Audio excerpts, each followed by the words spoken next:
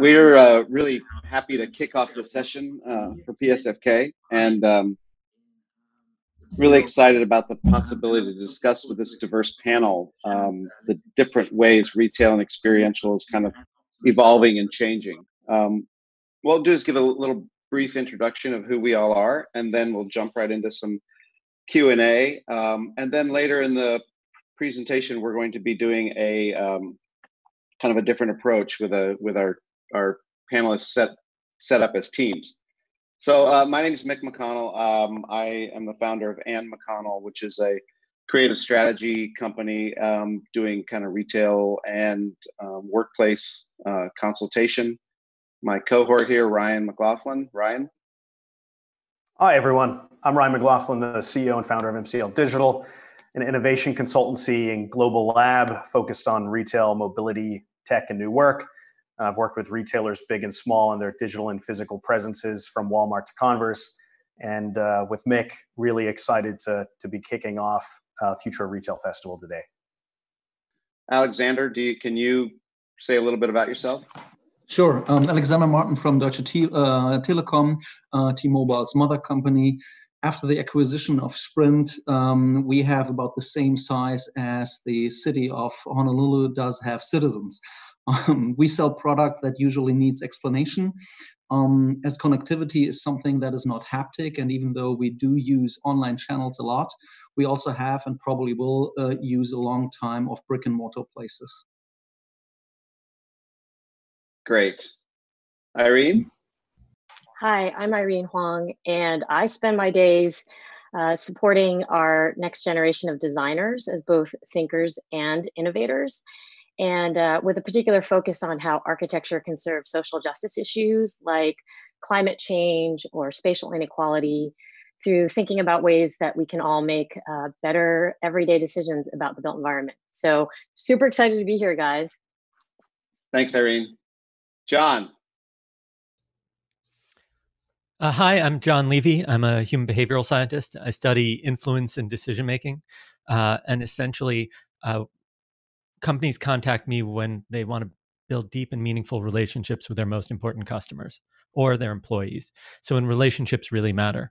And I spend a lot of my time, besides consulting with company, convincing people to cook me dinner, because 12 years ago, I started a secret dining experience where 12 people at a time cook dinner, but they can't talk about work or give their last name. And when they sit down to eat, they guess what everybody does, and they find out that it's Olympic medalists, editors-in-chiefs, occasionally members of royalty, Nobel laureates, and so on. So I've hosted about 2,000 people across 227 dinners.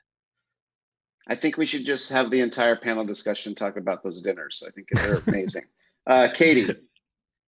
Hi, that's a really hard act to follow. I'm Katie Hunt. I'm the co-founder of Showfields, which is an experiential department store which showcases the most interesting artists, brands, and experiences. We have 2 locations, one in New York City, which we just reopened again last Friday after 103 days. And we are launching our 2nd location in Miami later on this year. Great. Zak, did you join? Yeah. I am joined and here. Sorry, I was. No, it's great. Hey, Zak. For some reason, not unmuted when you asked me to start. So, my name is Zak Normandin. I'm the founder and CEO of Iris Nova. We're a direct-to-consumer beverage company enabled by technology. So we started with a brand called Dirty Lemon and sell our products or sold our products with Dirty Lemon through text message, and then we've since expanded to a portfolio of brands selling products now, not only in direct consumer, but through Walmart and other channels. So, but we're really reimagining beverage distribution with a slant on technology and data, really driving all of our decision making. That's great. Well, I'm sure we will delve into that greatly in a couple of the questions we have, especially one of the group questions. Ryan, do you want to kick off first question for this group of great panelists? Yeah, I just want to say again, awesome to have you guys here today. We have such a wide range, as probably everybody could just hear, of expertise areas and backgrounds. I think it's great that it's obviously a diverse group from many different kind of thought areas that are going to help us think through how retail can thrive in the future. So jumping right into it, this is maybe a little bit more directed at Katie and at Zak, but obviously everyone feel free to dive in.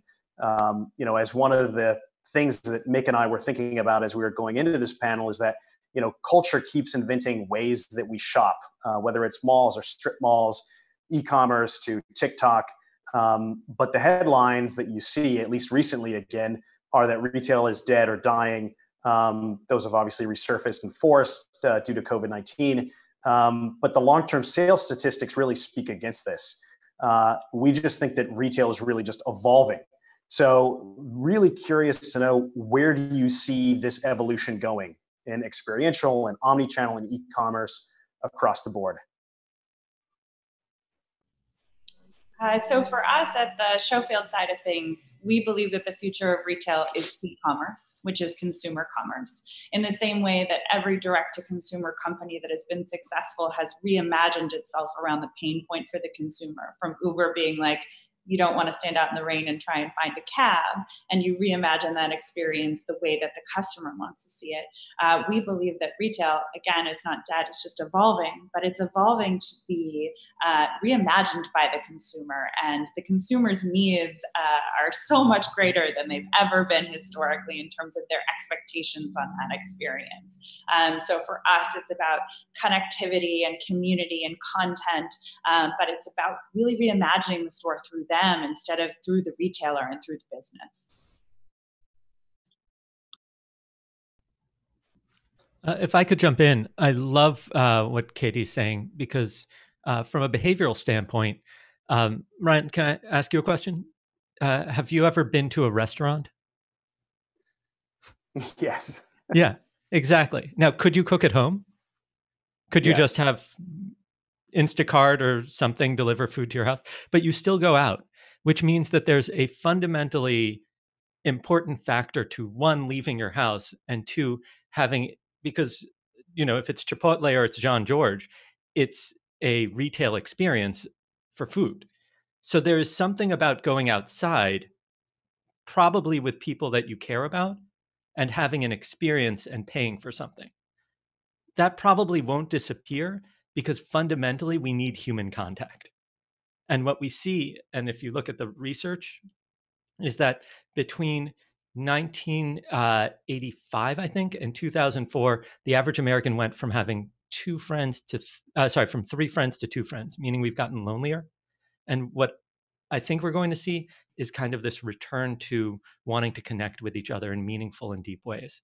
And that means that retail will need to evolve in some way to allow for the human connection aspect. But we're still going to go out to restaurants. And even when people are at the risk of getting sick with COVID, they're still going out to connect with one another. So I don't think that's disappearing anytime soon. Can I tag along on that? My question would be then to Jon. I'm completely with you that we social animals will need the human contact. However, is the human willing to pay for that? If you're shopping with Amazon, you get the same product from the shelf at Amazon than you get at the 7-Eleven or whatever.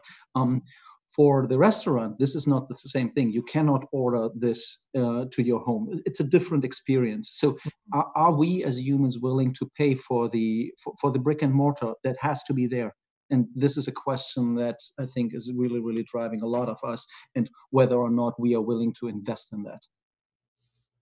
Not only are we willing to pay for it, I think what we're finding is that it actually supercharges the consumer who's walking in. I mean, all data points to the fact that return rates go down, that person becomes much more brand loyal. I think there is this inherent desire to hear stories and to hear about brands and discover new things. I think Amazon as a tool is incredibly efficient, right? It's incredibly affordable, but it's not great when you're looking for something new and you're looking to be inspired. The discovery is actually kind of broken within Amazon. You go in very intent-based, and with all of these new brands coming up in the world and all of these new products products and all of these new artists and amazing new things, I think we are still looking for a curator too. It's not just the experience, it's looking for a point of view. And I think we're all willing to pay for someone to make that more convenient for us, to be able to find things that are truly different and inspiring. I completely agree with that. The thing I would add on that is I'm willing to be inspired at your place, but then I'm going home and thinking about it, and then I order it in the evening from the couch if it's available from some e-commerce. So how do we get to the point? And I'm talking from pure pain on our side here. We have the same thing.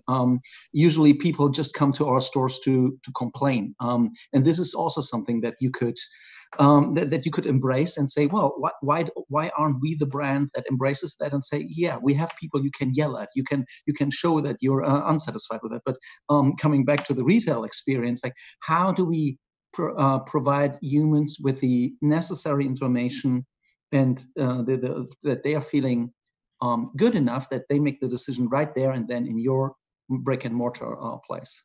I think that's just a little bit aimed at Jon. I agree with Alexander. Real quick, just touching on the original point, I'm in Texas right now, visiting all of the stores that carry, all the Walmart stores that carry Dirty Lemon. So I've been every day going into at least 20 Walmart stores, physically touching our product in every single store. So I assure you, retail is not dead. These stores are jammed. Most of them have lines going out the door. That said, I do think we are coming out of a cycle where there has been too much retail. I live in New York City. I live in Tribeca, and for years we worked in Soho. There was so much retail in Soho, and it was unsustainable. There's absolutely, the only thing that was fueling the retail growth was venture dollars in concepts that did not justify retail presence of their own. And even the pop-ups that were coming through there was far too many of them. And I think it was overload for most consumers. They didn't, it was exciting to walk down Broadway or, Mercer or any of these, streets because there was so much. It was like going to an amusement park. But that's not sustainable, not from a financial standpoint or otherwise.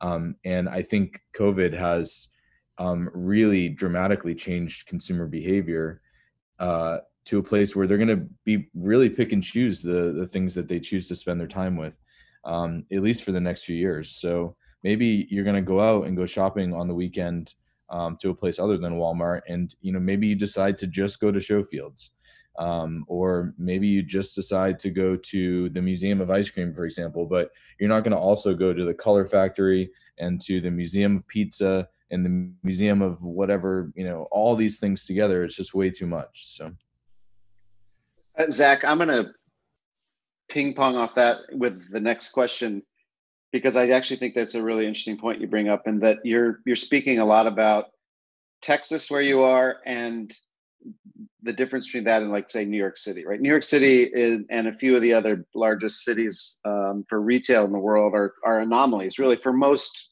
shoppers. This idea of commerce, entertainment, education, and hospitality being interwoven, and that when there's a shift in one over the other, you see a dramatic change in all of the above, right? And so I kind of went on this rant in one of our earlier prep calls where we were talking about, like, if you think about the mercantile stores of the Old West, where that was literally the only place you could go to get everything, but it was also where you got your news, your mail. You met your friends, and you found out, like, what was happening in the area, not just the town, but in the area. It's where you found out about politics. It was just the only destination kind of place. Then the department stores kind of grew around the cities that were growing as a downtown destination where all of the shopping occurred. So you'd go to the department store and get everything that you needed. And next to the department stores, the movie theaters started to sprout, restaurants started to sprout. So you think about downtown LA and Chicago and New York City, and even cities like Omaha, Nebraska, and Kansas City, where the old theater downtown was next to the department store of the city, and there were local department stores.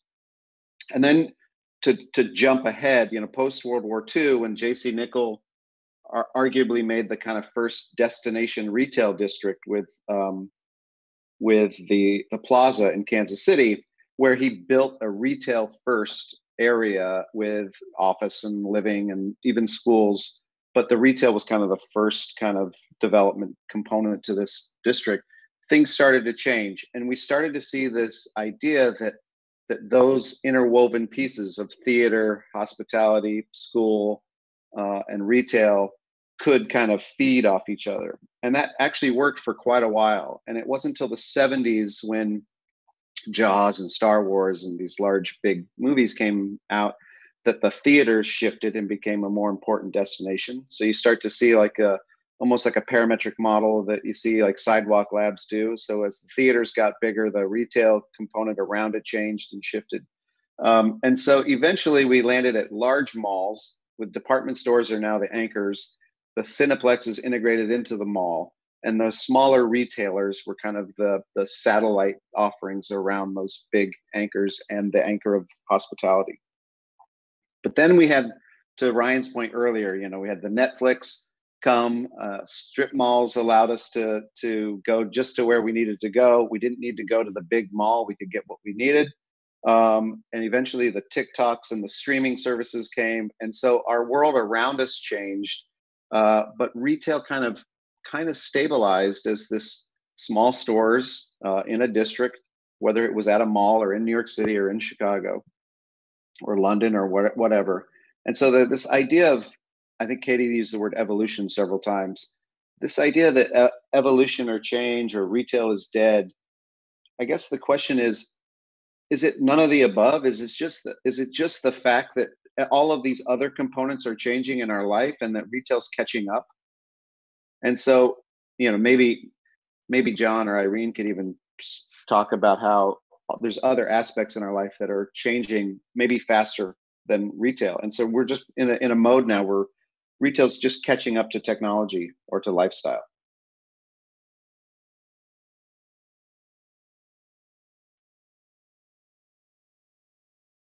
Go, Irene.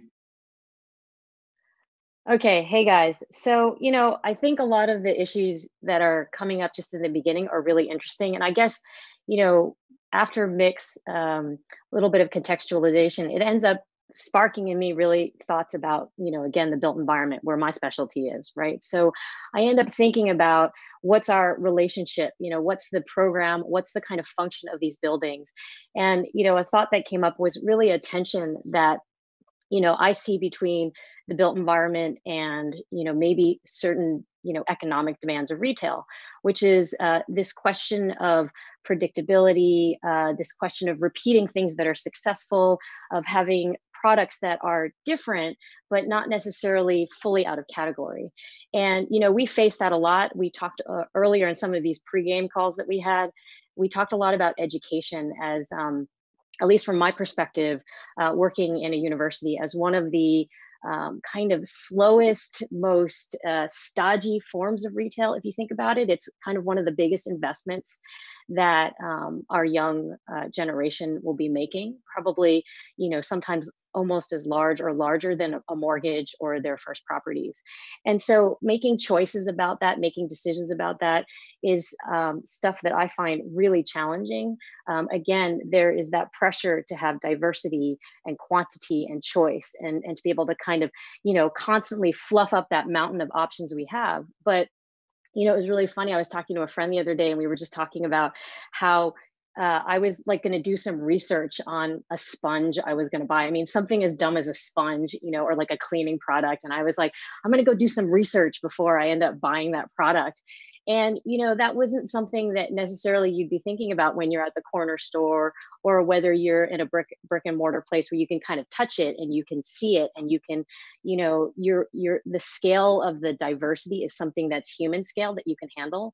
So again, kind of tying all these things together, education as a big investment, need for diversity of product, but then where does real innovation come in? And then the kind of overwhelm of choices, and how I think the changing nature of retail is that people are actually bringing a retail mindset to almost all decision making that they're embarking on. And I see that in architecture, whether someone is thinking about how they're going to design their house or how they're going to, decorate the curtains. There's always a kind of retail economic perspective behind that. Is that a good investment? Is that the best product? And so, I mean, I'd be curious from Jon's perspective as a behavioral scientist, like how are consumers dealing with that overwhelm? That to me is something that I'm really curious about. It's funny you should say that. I was just thinking of there's this famous study that probably some of you have come across about how to get people to buy jam, like jelly, at a supermarket. Have any of you heard this, by the way? No? Okay. So the experiment goes like this. Free sample day at the supermarket. People are coming by. There are 3 options, and people taste some of them, and then they go and buy. The next sample day, they, I think, have like 26 options, and people test out tons of them. I mean, like everybody's testing out different flavors and so on and so forth. And what the conclusion was, wow, look at all the engagement we have around all these products, except when you have that many options, nobody buys. So sales were way down the more options you have. And the most famous scientist to study this is a guy named Barry Schwartz, and it calls it the paradox of choice. And he said he ended up discovering that the more options we have, the less happy we are. And there's a whole slew of reasons. And one of the most important is that when we have very few options and something doesn't work out, we blame reality. But when there's an infinite number of options and that I have something and I've spent time looking for it, then it's my fault. And so you actually end up feeling bad the more options you have, even if the ultimate product is way better than anything you would have had otherwise. So, and I just want to jump in because that really makes me think about what Katie was saying earlier about having, these curators. And we were supposed to have a kind of fun fact earlier. And I wanted to interject that one of my fun facts is like currently in my research, it means that I'm also reading scholarly papers about Kim Kardashian, which I think is hysterical, but just her effect or that effect, right, of these kind of curators of how we make these decisions. And, I appreciate that anecdote or that experiment that Jon just shared with us, because it really is, to me, part of like the work I do all the time, working with young people, figuring out how education can evolve, but thinking about that particular question, right? Students, at least the ones I'm working with, they're not worried about how many choices, but they're exactly worrying about what Jon said, which is how do they make the right decision? How do they maximize that decision? And it comes with this real level of expectation, as Katie mentioned before, about the product. And in our case, that's education. So is it a product that they're buying? Is it a degree? Is it an experience that they're buying? Or is it access to certain ways of thinking or certain knowledges that they might not have had before? So thanks for letting me interrupt you, but I love that jam example. I'm going to again incorporate Katie's curatorial attitude and Jon's jam anecdote in my next lecture. You guys tune in the fall. If you want to add one additional fun thing about, or actually 2 quick things. One is people tend to fall into 2 different categories when making a decision. Also retail, whatever, no matter, there's maximizers and satisficers. So, and Katie, it seems that you're nodding your head. Maybe you want to field this because you have to deal with it way more than I do. Go for it. So essentially, a maximizer is somebody who spends a ton of time trying to find the absolute best option. Like you go and you read all the blogs and then you compare and you spend hours on it. Is that what's going on your paper, Irene? Yeah, I wrote the word maximize right up there. So you hit it right there. You got it right on the spot. The other group are satisficers. It's where you see a bunch of options, you see one's ranked really high, you pick it, and you move on with your day. It turns out that the satisficers are significantly happier with their decision and take significantly less time. So when it comes to happiness or feeling like you've made a good decision, you might be best off just giving your decision to somebody else, like a curator or an expert or Katie's store, because they have all the cool stuff. So I might as well just go there pick out something cool and probably be happy with it. No, it's really funny. I think for us, like, we try everything before it comes in the store. And like, we have an all natural deodorant company called Each and Every that we're showcasing right now. And we tried 60 all natural deodorants before we curated it. But now when someone's walking through the store and I happen to like be in the booth with them, I can be like, this actually works. I know because I tried 60 and this one's the best one. And you can ask my team because that was a long 60 days for everyone in our small office. But, you know, it's like, I think sometimes like having someone do the legwork makes you so much more satisfied with the choice at the end of the day. Yeah, and it's not about necessarily just hearing about the features, you know, like we're not like, oh, you get a master's degree and then you get a bachelor's degree. It's more actually a lot of our students, when they're trying to decide again on one of the biggest investments they're ever going to make in their lifetime, is they really want to know about what other students thought. How did you guys come to that experience? How did you guys come to that decision? What was the thinking process? What did you consider? And they're really hungry for that. So I guess for me, that's like another thing that's really interesting is not only are there choices, there's so many to pick from, and you know, there's the different ways we can engage those choices, but it's not, again, just about the features of the product. It's really just the thinking behind it, again, that is really fascinating and really meaningful to especially our young people. Zach, when you're doing you know, a flavor assortment, is there kind of a magic number that you guys find when you put in front of someone like X number of flavors or beverages that they're more likely to convert or to buy more? Well, funny, good question, because so last year we were always about speed. It was always how quickly can we formulate and launch a new beverage. And then speed led to quantity. So last year we said, we're going to launch a new beverage every 30 days, and which no one had ever done before in the beverage space. So we started doing that. And then we very, very quickly realized that all we were doing was cannibalizing our sales with, you know, instead of when, you know, as we added SKUs, customers of other SKUs would just say, oh, cool, I'm going to try the new one.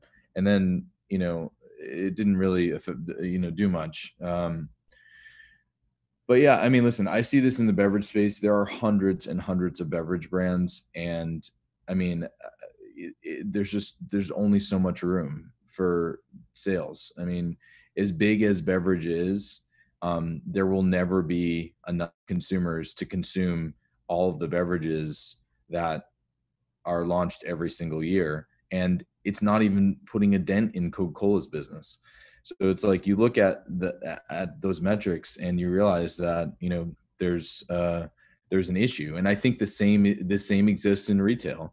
I mean, you look at, you know, everything that's happening. Just yesterday, Bloomingdale's, Macy's, you know, Macy's had a huge round of layoffs. You have Neiman Marcus, you have Nordstrom, you have all of these massive department stores that are having, like, you know, massive financial issues.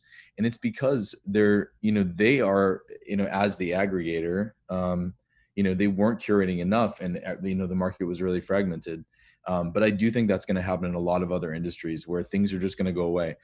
When you're talking about movie theaters before, Mick, I think it was Mick, movie theaters should go away. It's a waste of real estate to have a movie theater. Why would you want to go to the movies when you can have a release in your home, on your TV, watching it in your pajamas?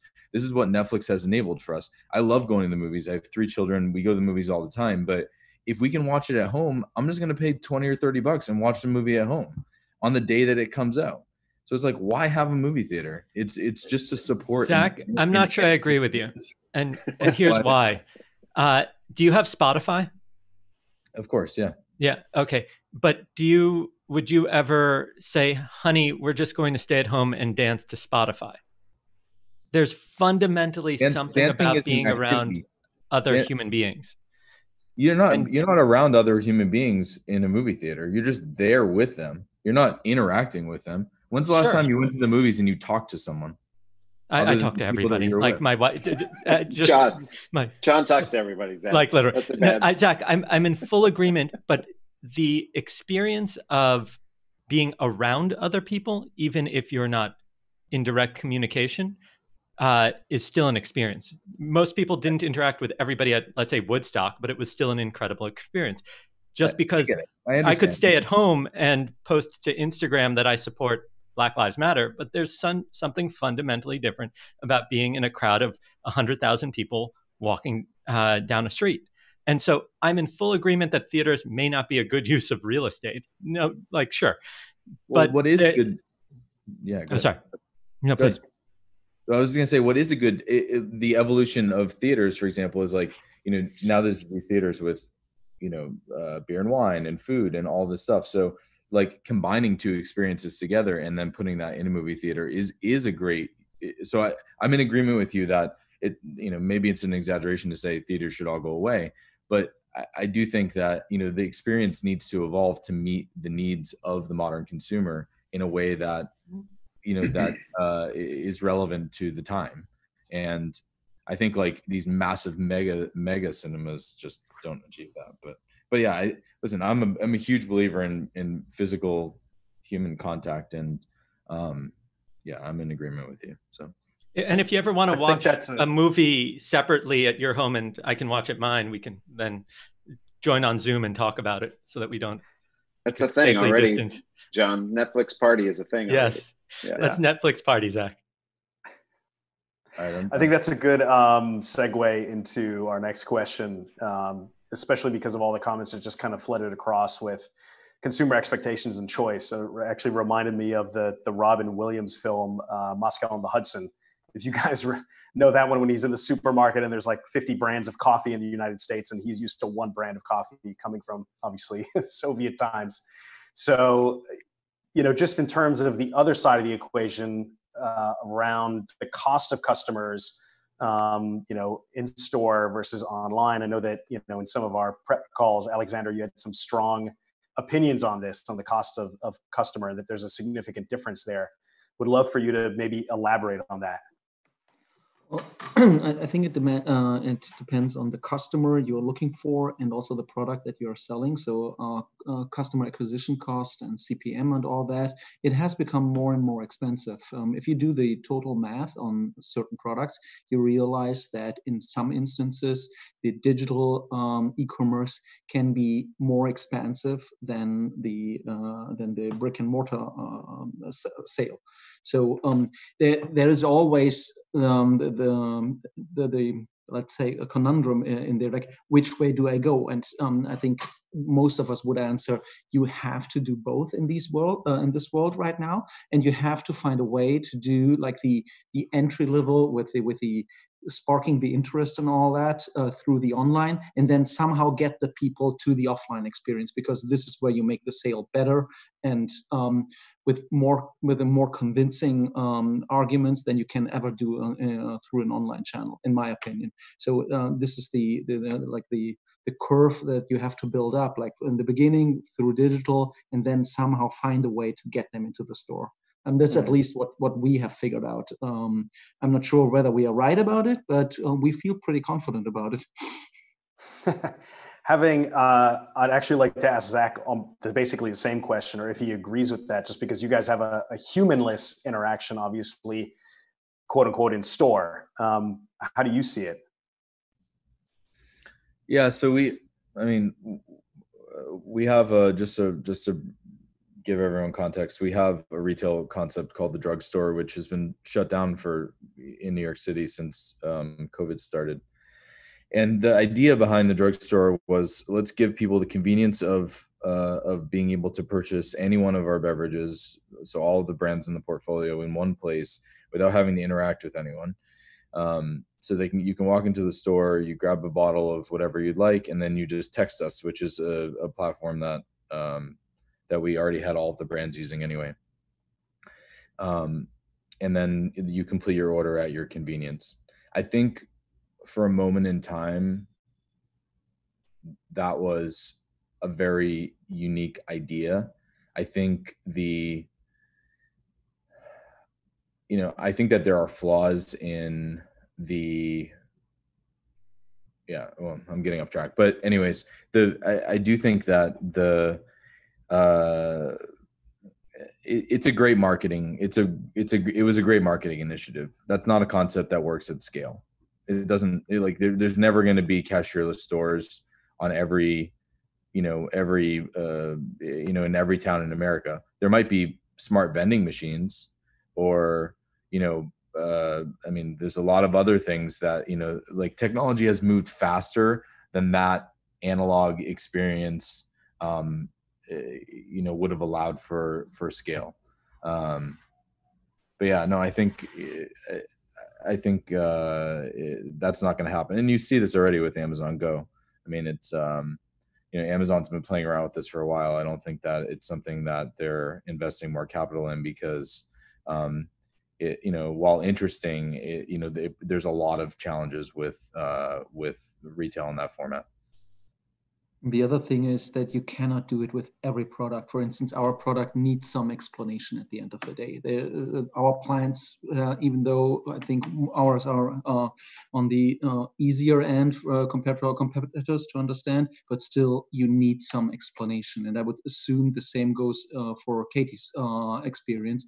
At least there needs to be somebody who has to tell the customer, oh, I tried this, this really works. And this is, I think, the tipping point where the customer is more convinced that this is a great product. So I don't believe in completely humanless. I want to. Is technology, though. I mean, like, we just launched something called the Magic Wand in response to COVID, where you can experience the entire store, go through, ask questions, learn about every single product without ever interacting with a human. It's a audio tour that's paired with an app where you can ask questions, you can purchase, you can learn things, you can learn about products, and you're actually hearing the stories of each of the brands and the art from the artists and the founders. So I do think that there are ways that technology will evolve towards more contactless experiences for those who opt into them. We still have the live tour that is more popular. People still want to be with another person, even in times of COVID, and walk through the store. But there's definitely advancements in the technology side towards completely, self-guided experiences. It's funny because I want to shift gears.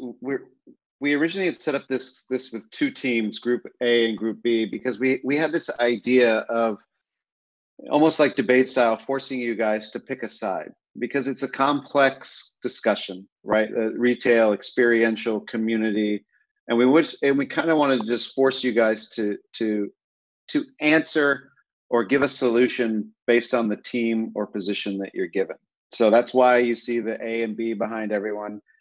Katie was going to make an A out of kayak oars or something, behind her. Because of time, because this discussion has been so good, we've lost a little bit of the time, but I still want to do this. What I find is really interesting is that all the way back in the conversation with Alexander talked about giving you somebody to yell at, and Jon talking about the kind of social aspect of going to restaurants or not dancing to Spotify, and then Katie talking about retail experiential. I think there's a really interesting phenomenon that's happening around retail, as in commerce retail, and I do think there are relationships to education and hospitality and everything. But if you look at like what Nike's just recently announced, so Nike just announced that they're going to build 200 of their neighborhood stores. And I don't know if everyone knows what that is, but Nike by Melrose was the first Nike neighborhood store. It was created in Los Angeles several years ago now, maybe 4 years ago. It's a small destination store within a neighborhood. There's no signage out front. The stock inside is rotated every 2 weeks based on the needs of the neighborhood, based on data that they collect by scraping what people in the neighborhood are looking at online. They actually have partnerships with some of their brand partners, the Foot Lockers and stuff, to get data from their partners as well. And then they get the true response from their customers, which are local customers. So they have, for example, they've created a vending machine, and in the vending machine, instead of Nike product, they have like vouchers for Pilates and yoga by local instructors. And what they do is you can use your Nike Plus account once a month to get a free thing out of the vending machine. And it encourages kind of local businesses to offer something in the machine. And it encourages people to come in at least every 30 days to see what they can get. And it's been a huge success for them. The other thing they do, which is really interesting, is they don't return the returned product back to the mothership. They keep it in store under a mannequin, and that they sell it at half price. So Zach returns a pair of shoes that's size 12, and he should have gotten the 11s. Alexander can go in there and buy Zach's 12s at half price that he returned. So they've decided now, post or during COVID, that's the model that they want to pursue with. And I think there's a really interesting position there. So Group B, if you were going to expand Zach's business, and we told you that you had to do the Nike model of the Nike neighborhood store, what markets would you think that you would need to pursue? Why, and how does that relate to this discussion about community?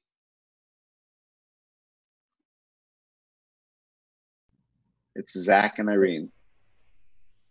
All right, so Irene, do you want to go first? I just want to make sure I have the question correct. So we're expanding a business. Yep. The plan is to have a smarter, more neighborhood focused store launched in how many cities? 200 cities. 200 cities. Okay. No. Just there are 200 cities. They're going to do 200 stores. That's a really good point. 200 stores. Let's say 200 stores. Okay. No, but sorry. You're in New York. What's the question though? You said three markets. The position is, explain how you decide where to open these markets and what are the first markets that you go after to establish these local stores for your brand. Got it. Specifically for your brand. All right, I'm going to take a stab out there. So just remember, I'm an academic. All right, guys, even though I'm Group B. I think for me, then my answer would be, I don't know if I would be tied to physical community. Like, I think physical community is important, but I've noticed, a lot of, again, our next generation of students, especially the young people I'm working with all the time, they deal with community in such, fluid ways. It's like AR, VR, they're constantly not tied to physical presence to have a fulfilling, community exchange, and it's all over the place, right? And I think in that sense, to me, what I would target first is not necessarily a physical place, again, a locale, but rather a topic or a kind of interest or some kind of intellectual thing that can bind a larger group of folks together, right? And have a discussion with that, kind of spark it through values or curiosities about a particular product within a particular community. And I think then, that builds, for me at least, again, thinking about education, students making the biggest investment of their life. We have a global cohort that comes to study at the University of Michigan, and, they're really interested in understanding the experience or the product in advance of that. And then they bring it back to their local communities and they talk about it. But again, local or immediate community can be across an entire country, and they have, a chat group, or they have, another way of becoming a cohort that I think is really changing. So I think for me, that's how I would take a stab at it. That's how I would approach it. All right, so here's what I would do. As an early stage brand, like, your own retail store is not a good spend of capital. I would take all of those locations, turn them into distribution hubs, buy a bunch of bicycles, and have delivery drivers that meet at that hub to pick up the product and then deliver it directly to consumers' homes. Because having your own, like, it works for Nike because it's Nike. It's one of the best brands in the world. Would it work for another, early stage brand? No, because you don't have the power of recognition, and the internet's a better tool to get your word out. And then if you can over exceed expectations by delivering products to consumers in the places where they live or work very fast, then that's an expectation that you can control, and you can over deliver in that to actually have create a lasting memory that people want to come back to. Well, and that gets over the fidelity problem, right? Like, again, what we're dealing with now is we're thinking about how we change in-residence education to an online experience, right? And a lot of our students are thinking about, well, what does that mean for me? Is that a lesser product? And again, there's this bandwidth issue, or this idea of fidelity that we have in the physical environment. You get to experience the thing or the product with all your senses, whereas when you're doing it through a digital format, you have to make up for that ability to kind of grope the product physically that you can't do in a virtual sense. And so, I think Zak's idea of kind of, getting it out and delivering it to these, different individuals is a real way to kind of build up that tactile, relationship with the product too. I know Ryan's going to jump in here with the Team A question really quick, but I do want to, I love the idea that Zak's putting forth, and I think it's a really interesting idea. It maybe when the next team is answering, they can pepper in a little bit of this. I don't want to hog too much time, but there is an interesting model about retail as distribution, right? Retail as a distribution center. To Alexander's point earlier, it's a service point for people screaming at you too. I mean, there's an interesting model that it's more than just shopping. It's this point of contact where things can happen. And I think there's a great kind of commentary happening in the chat box about clientship CX. And I think we're not going to get to it now, but when we get to Team A, maybe Katie can pepper in there well, that Showfields is definitely about this. It's definitely about this kind of consumer experience, and that consumer experience, service, and kind of community are things where retail can still play an important part. But I think, to Zak's point, this distribution model is really interesting as well, and I think that's worth debating another time. Well, and Ryan, I just wanted to add, the last thing is that if you think about retail, like, to me, it just strikes me as an incredibly social activity, right? Like, if you're, you go shopping with your friends, or whether that's online or virtually, it's a social thing, like figuring out, like, does that make sense to someone else? Does that product ring true to someone else? Is that something I also want? But it's so social. And I think for me, again, as an architect, as someone trained as an architect, thinking about what the space of that is, whether it's AR, VR, bricks and mortar, all of that stuff is again really interesting. So how do you overcome that when we're hybridized? And it's also about education. People come to the stores and ask questions regarding products. I guess Katie will vouch for that. For us at T-Mobile, people will come and they will ask us, what do you think I need? And then you need to educate them about their behavior and what fits their behavior. So I completely agree with what you just said there. Yeah, and I think on that point of distribution, that's a really great point, Zak, just because I think that's one of the reasons why Nordstrom Local or some of these larger brick and mortars are kind of going smaller and finding a way to really kind of find those proof points of how they're going to be able to distribute and be able to do that in a smarter way than obviously having big box kind of everywhere across the board. So Team A, this is going to be, I think, a really challenging one for you, but we're really excited about it. So Team A, you have to take this position. You believe that physical retail is dead. What is your marketing plan for driving everyone to your D2C offering? Go. I introduced COVID-19 into the market. It happened. Done. Shoot. Well, if Zak is right that there's just too much of stuff, then what we need to promote is more people having babies so that we could have more customers. So I'm pro having everybody should have as many children as possible so that we could have a growing customer base. I think it's then about creating mass and community around your product within a digital sense. So, for us, we just launched live video shopping feeds, and it's like QVC for millennials, and we have different hosts who have their own following, their own sort of opinion on things, and people are tuning in to watch them. Not because of us, they're tuning in because they care about what this art curator is curating and what they're talking about, and why they're showing, African-American artists that week and the stories behind each of them. I think if retail is dead and digital is how you have to go with the rising cost of acquisition, you have to figure out what your community is around you and then spend against that in order to reach scale.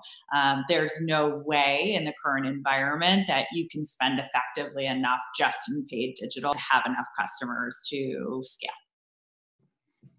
Especially as the noise becomes more and more in the digital world, it's really hard to stick out. But and trying to answer your question, one of the easiest things that would spring to my mind is offer the product that you have through the digital channel with some benefits that you won't get in the retail channel. So I will, let's say, an extended warranty, because you help me save some money on shelf space on a very expensive brick and mortar place.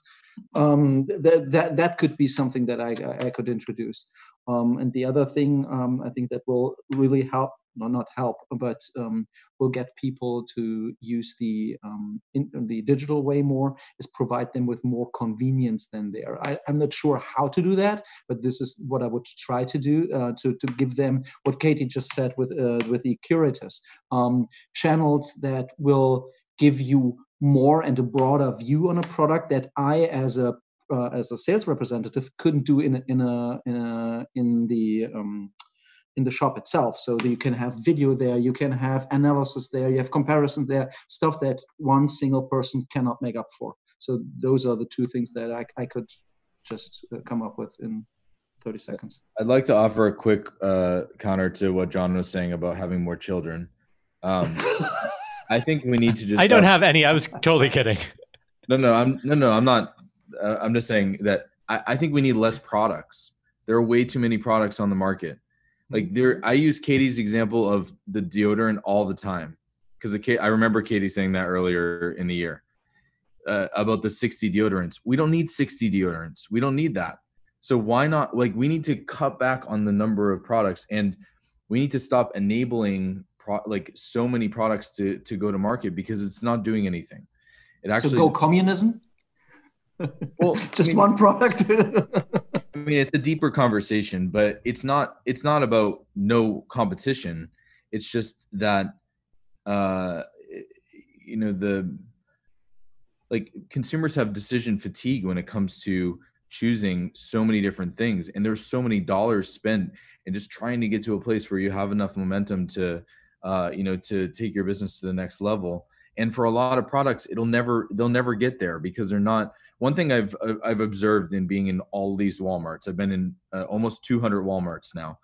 The products that succeed and make it to Walmart shelves are differentiated, and they appeal to the majority of Americans. So and I think that a lot of the noise comes from products that are so curated and niche that they'll never reach that scale.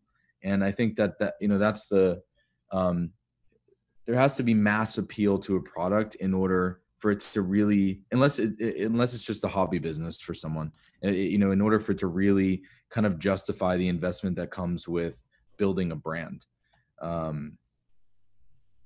Anyways, it's probably another.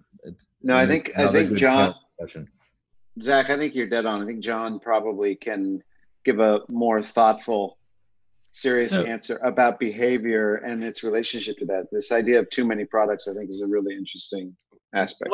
One of my favorite examples of this is Hamburger Helper. So the traditional model is keep releasing SKUs so that you get more shelf space, and that functions as an advertisement. Zach, you were talking about how terrible an idea that is. because what essentially happened was parents stopped buying Hamburger Helper because there were so many flavors they couldn't trust that their children would want it. And children being such finicky eaters, as I've heard, because that it's that yes. yeah. So being such finicky eaters, since they couldn't trust that the SKU would be available, they would go with somewhere else. So initially you see this like bump when you release a new product because they're the early adopters and people want to try it, and you get like more shelf space.